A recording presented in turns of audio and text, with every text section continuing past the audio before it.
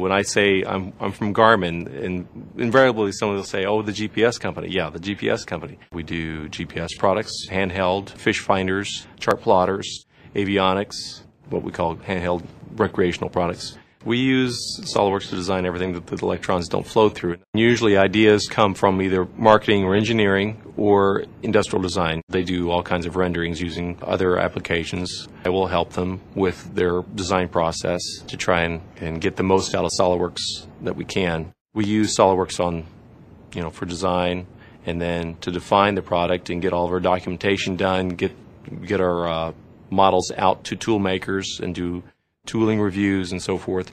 Nowadays, it's just almost assumed that a tool maker has got to have 3D capability, and a lot of times they even have a license or two of SOLIDWORKS that they use for their mold making. And the quality of the parts that we get is so much better, because when I make an interference check, I know when I get my part back, it's going to be right. And then also we have several licenses used by tech pubs for their documentation purposes, for manuals and so forth, and then also in manufacturing engineering to make fixtures for the assembly process.